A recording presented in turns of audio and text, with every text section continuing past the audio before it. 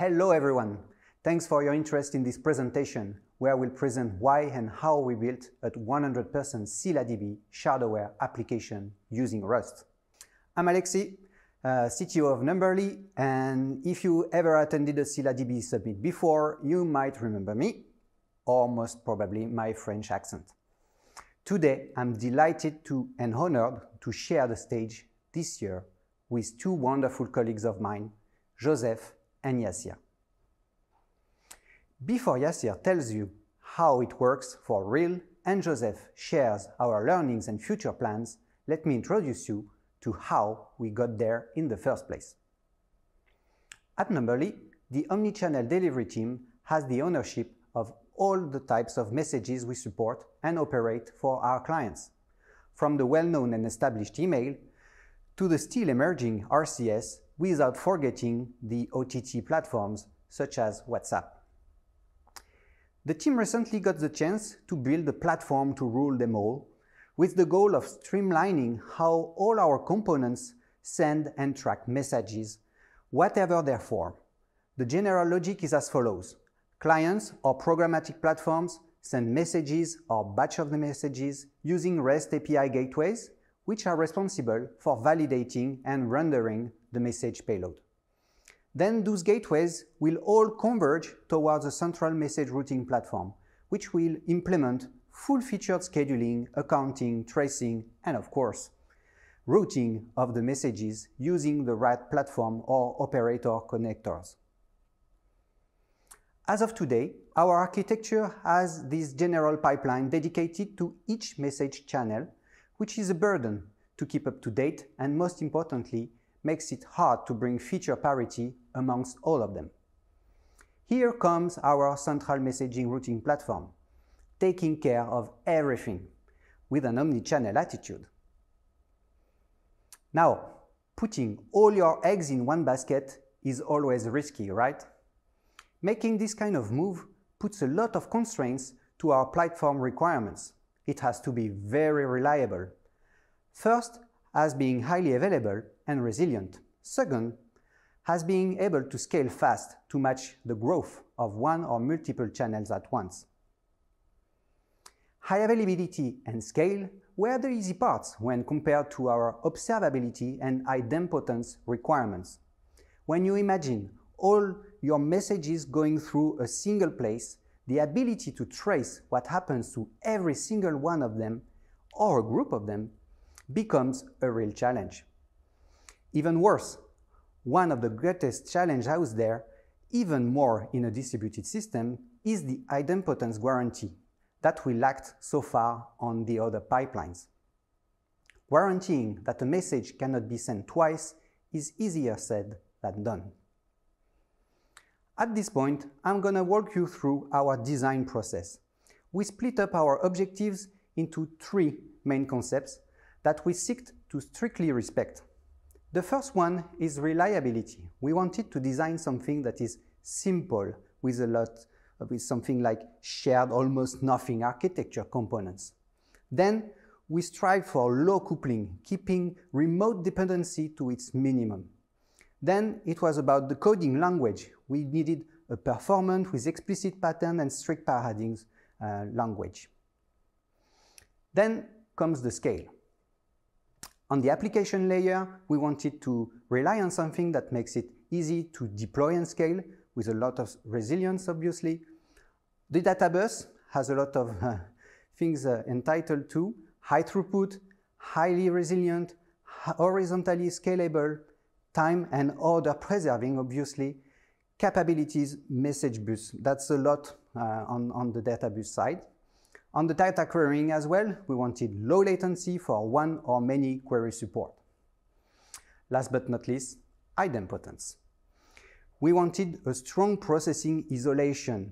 Our workload distribution should be deterministic to scale and be efficient from the start to the end.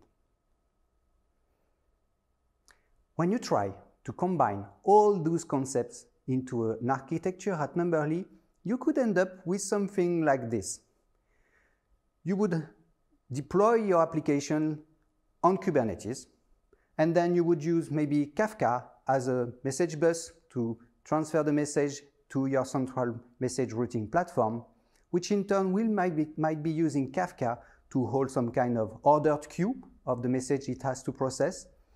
Then to keep on the state and all the things that you need to be able to store and retrieve, we would use Scylla. And since you want this to be efficient everywhere, you would maybe need Redis as a hot cache. All right. But this apparently simple go-to architecture has caveats that breaks too much of the concepts that we promise to stick with. Let's look at the reliability one. 3 data architectures and technologies means 3 factors to design reliability upon. Each of them could fail for different reasons that our platform logic should handle. On the scalability side, we can immediately see that we are lucky to have a data tech to match each scalability constraint, but the combination of the 3 does not match reliability and idempotence. This adds too much complexity and point of failures to be efficiently implemented. Idempotence, as expected, becomes as well a nightmare when you imagine achieving it on such a complex ecosystem. So we decided to be bold and make a big statement. We'll only use one data technology and hold everything together with it. Scylla was the best suited to face the challenge. It's highly available, of course, it scales amazingly, it offers ridiculous fast queries for both single and range queries, which means that it can also be thought as a distributed cache efficiently replacing Redis. Now, replacing Kafka as an ordered database is not so trivial using Scylla, but it seems doable somehow. The biggest piece of the cake that we had to tackle was how can we get a deterministic workload distribution, if possible, for free. That's where I got what turned out to be not a so crazy idea after all. What if I used ScyllaDB's shard per core architecture inside my own application? For those not familiar with the amazing shard per core architecture of ScyllaDB, I'll try my best to make it clear. Avi and Dor, please forgive me if I say something wrong.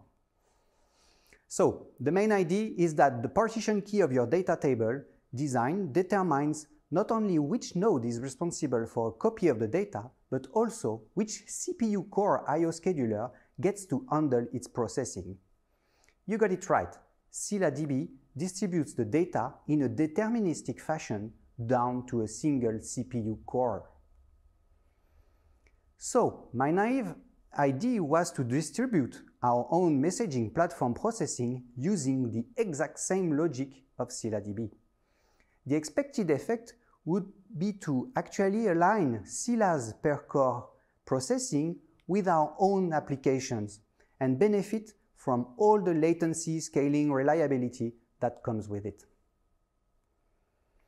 That's how we effectively created a 100% shard-aware application.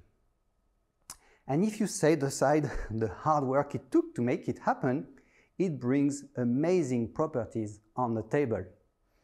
Deterministic workload distribution, super optimized data processing capacity, aligned from the application down to the storage layer.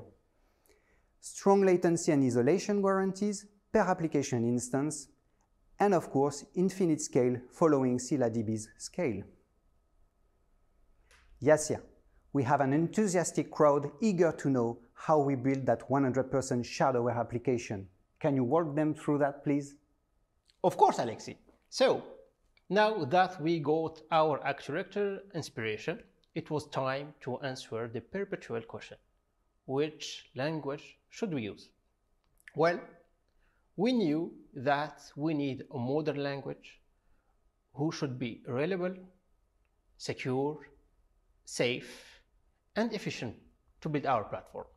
But also, we knew that our sharding algorithm will need and requires a performance and a pleasant performance for hashing and should have a good synergy with the Scylla driver. So, that said, it was no longer a dilemma. The answer was so obvious for us, Rust will fill our needs. But, okay, between you and me, the truth is that also Alexei was already sold to Scylla and to rescue. At that point, our stack was born. So let's get into the platform internals and how we achieved our objectives with ScyllaDB. In our architecture, incoming messages are handled by a component that we called the ingester.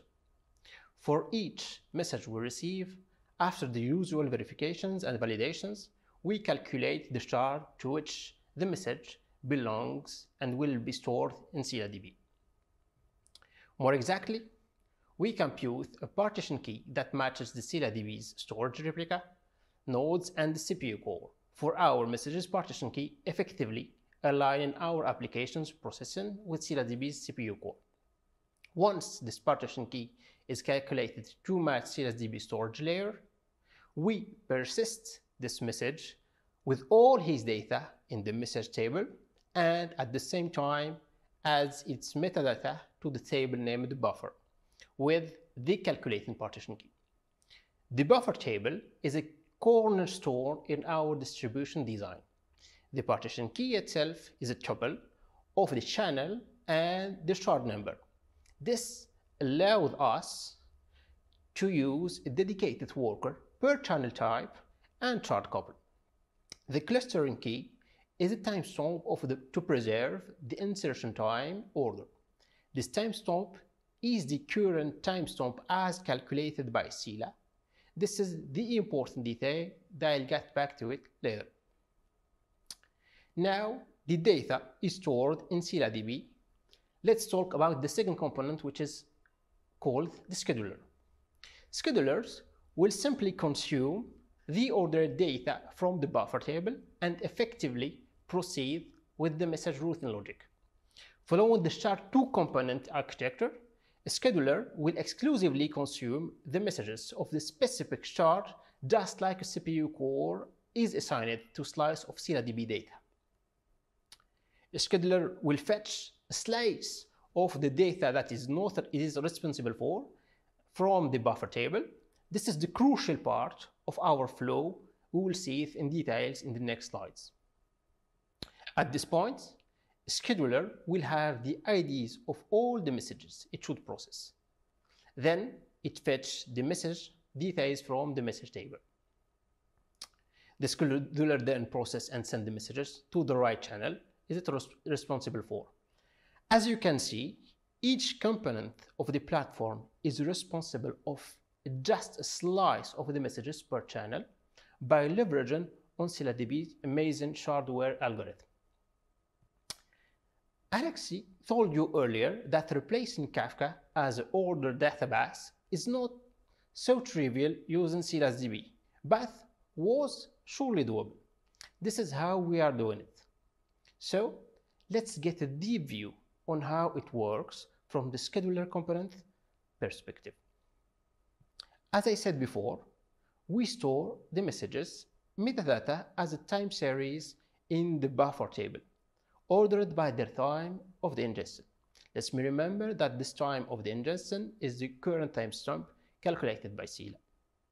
Each scheduler keeps a timestamp offset for the last message it successfully proceeds.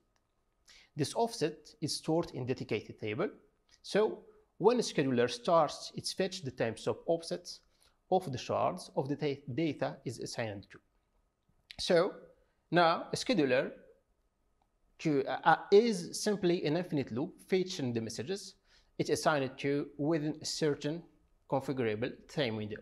In fact, a scheduler will not fetch the data strictly starting from the last timestamp offset, but instead from an oldest timestamp. It does mean that the message, maybe some messages, and for sure some messages will be fetched multiple times, but this is handled by our idempotency business logics and optimizes memory cache. Overlapping this previous time range allow us to prevent any possible unhandled messages caused maybe by potential write latency or time skew between nodes. Well, reaching our goal was not easy. We failed many times, but finally made it. So let's take a look back at our achievement and perspective with Joseph. Thank you, Yassir. So, it worked pretty well at this time, but of course, it took some iteration with their success and failures. And of course, we learned a lot. The first thing we want to emphasize is that load testing is more than useful. Quickly enough, during the development, we set up load tests, sending dozens or thousands of messages per second. Our goal was to test our data schema design at scale and idempotence guarantee. It allowed us to spot some multiple issues, sometimes non-trivial, like when the execution delay between the statement of our insertion batch was greater than our fetch time window. Yeah, a nightmare to debug. By the way, our first workload was a naive insert and delete, and load testing made large partitions appear very fast. Hopefully, we also learned about compaction strategies, and especially time window compaction strategy, which we are using now, and which allowed us to get rid of large partition issues. To make this project possible, we contributed to the Scylla ecosystem, especially to the Rust driver, with a few issues and pull requests. For example, we added the code to compute the replica nodes of a primary key, as we needed it to compute the shard of a message. We hope it will help you following this session if you want to use this cool sharding pattern in the future. We also discovered some ScyllaDB bugs, so of course we worked with the ScyllaDB support to have them fixed.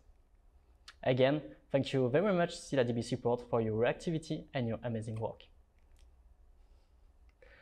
As in all systems, everything is not perfect, and we have some points we wish we could do better. Obviously, ScyllaDB is not a message queuing platform, and we miss Kafka long polling.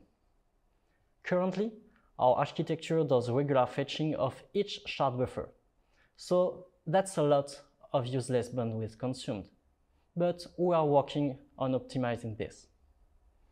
Also, we encountered some memory issues where we did suspect the Scylla Rust driver. We didn't take so much time to investigate, but it made us dig into the driver code, where we spotted a lot of memory allocations. As a side project, we started to think about some optimization. Actually, we did more than think, because we wrote a whole prototype of an allocation-free driver, almost. We will maybe make it the subject of a future blog post, with the Rust driver outperforming back the Go driver. Yeah, make the Scylla Rust driver great again. So, we bet on ScyllaDB, and that's a good thing, because it has a lot of other features that we want to benefit from. For example, change data capture. Using the CDC Kafka source connector, we can stream our message events to the rest of the infrastructure without touching applicative code. Observability made easy. And ScyllaDB advertised about strongly consistent tables with Raft as an alternative to LWT. Currently, we are using LWT in a few places, especially for dynamic shard workload attribution. So we can't wait to test this feature. So thank you for attending this session. We hope you had a nice and unsparing time with us, and we will be happy to have a chat with you in the speaker lounge. So see you there. Bye.